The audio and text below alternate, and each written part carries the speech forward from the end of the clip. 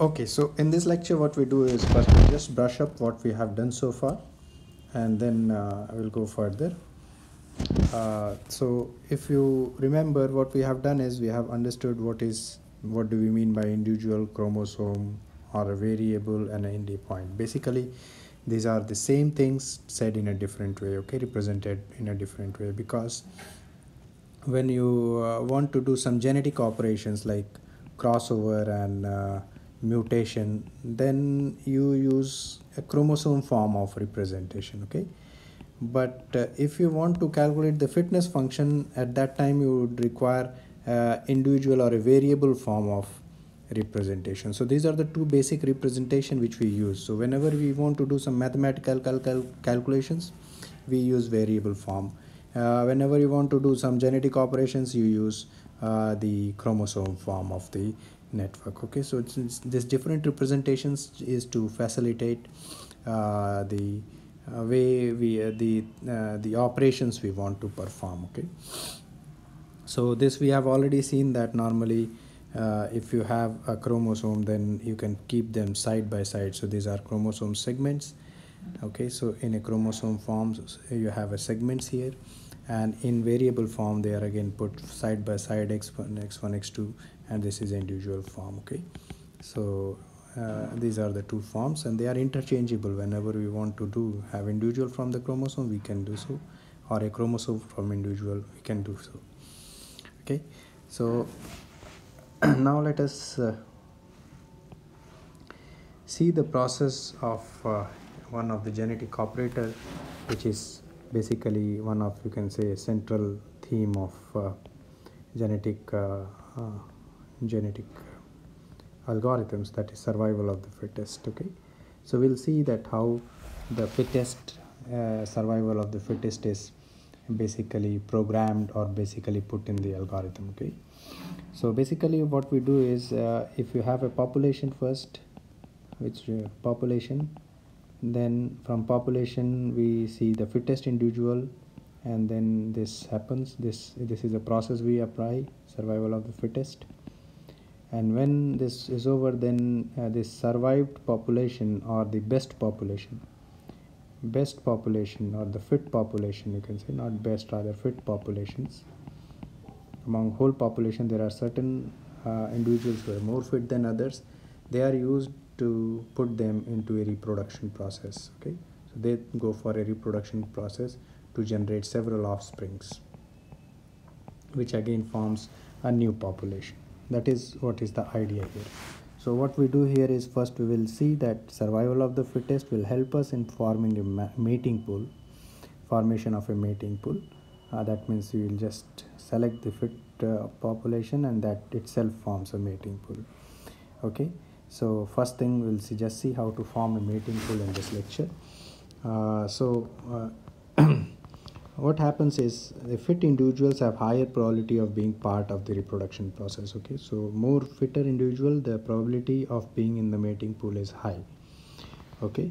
And the fitness function is basically the indicator of probability of selection, okay. So fitness function tells us how fit the individual is, okay? Higher fitness implies higher probability of selection in the process. So if you see how to calculate the probability here, probability of fitness, possibly this also we have seen earlier, that normally if fitness, if you know, it is from 0 to 1.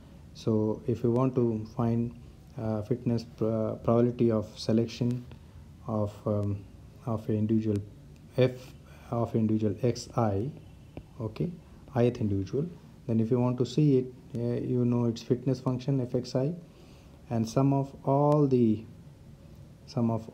fitnesses of all the population, whole of the population, that gives you a probability, okay.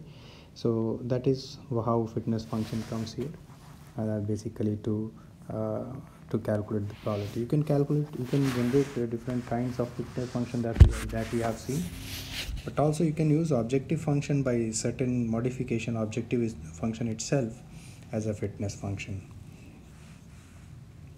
So now let us see how the survival of the fittest is done, okay. So here there is a roulette wheel, if you can see here. in this roulette wheel, what happens is if you if you consider a needle, suppose a needle, okay, so this is the needle, and you rotate the wheel, and if the wheel is rotating like this, then which one has a higher probability of getting selected, or the needle coming to that will depend on one which has more area will have a higher probability of getting that particular number. Okay, so for example, this magenta is possibly having the highest area, so this has the highest probability of if you select this, then you have a highest probability of winning. Okay, and if you select this, then you have a lowest probability of winning the roulette wheel.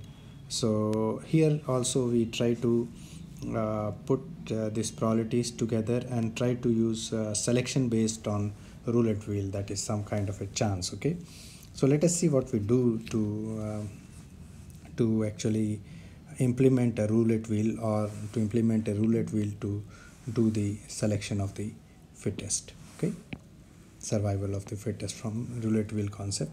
So what we are doing it, let's say there are 5 individuals in a population. Okay, so this is 5 individuals of the population, individual 1, individual 2, and then I have calculated their fitness functions fx I, so I from 1 to 5, all that I have calculated, and then after that I have calculated pxi for each of the population. Okay, so for the first population the probability of selection is 0.25, the second one is 0.05, third one is 0.4. so the sum in which one is having more fit will have a higher probability, one which is lesser fit is having lower value of probability, and so on. So these are the probability values of selection of each of the individuals in a population. And after that what I do is I take a cumulative sum. So first one is 0.25, then I add to this, so you get this one, next cumulative sum, and this way the cumulative 4 is added here to 0.3, and you get this, and whatever is there you then add to this, you add to this 0.8, and then finally you add up to 1, because this is a sum of all the probabilities you are having. Okay, so let us see how the examples, some example of doing the roulette wheel selection. So this is again the same thing. If you see, it is the same example here up to this point. We have already seen these are the values here. So cumulative sum and the px values, probability values, and these are the individual 1, 2, 3, and 4, and 5. Now what I do here is, after taking this, against each of the individuals I generate a random number. Okay, so I'll generate a random number. So suppose this random number comes here, and I see where this random number lies in the cumulative sum. So if you see here, 0.53 would lie between these two. Okay, it lies between these two. So according to this, I will next come in this range, the next coming one is 3, so I'll take 3 as the individual. So this individual 3 is selected for the mating pool. Similarly, next I generate this one, 0.31. If you see 0.31, again it lies in this range. So whichever range is larger, the probability of getting into that range is more. So again 3 is selected. So if you see, 3 is having a higher probability, therefore it has been selected twice. Now if you say next probability is 0.17, so 0.17 lies somewhere here before this. So in this case we will select 1. Okay, so 1 is selected. Next random number is 0.42. Again, if you see, it comes between these, and therefore again 3 is selected. Okay, again 0.2 comes over here, so it is again selected here. So if you remove this, you will see that you are 0.1. So this is the selection. So if you go back and see, this first individual is having the highest, the third one is having the highest probability, 0.4, and the second one is 0.25. So the higher is the probability of getting them selected. Okay, one has been selected 2 times, and this 3 times, this 3 as 3 times, and that will happen depending on the random number you have, but the chances of selecting higher individual having a higher probability is definitely higher. So I'll just go for it to show you on one more example, or rather two more example. So if you see here, the same is taken, only the random part is changing. Okay, so now I have generated a new set of random numbers. So again, if you see, it is lying here, so 1 is selected. A 0.85, if you see, it is lying here, so now 5 is selected. 0.42, it's lying here between 3 and 7, so again 3 is selected. 0.64, again lying in between these two. Okay, so 3 is selected. 0.92 lying over here, again 5 is selected, last one is selected. So here again, if you see, the highest having the highest probability is selected, and here 1 is selected. So there may be a chance, but the selection of higher probability will be more. Here in this case, obviously it was not exactly that way with what we had in the last one, but it's okay, whatever random number comes, that is how it is selected. So I'll take one more example. So here if you see, again the same values are here, and now the set of random numbers are different. So 0.626 between this and this, so 2 is selected, and 0.38 is lying between these two, so 3 is selected. 0.38, okay, 3 is selected. Then 0.97 lies over here, so again 5 should be selected. Yes, 5 is selected. 0.73 again lies over here, so 4 is selected. 0.59 lies again between 2 and this 3. So more one which is having highest probability of getting selected would be selected more number of times.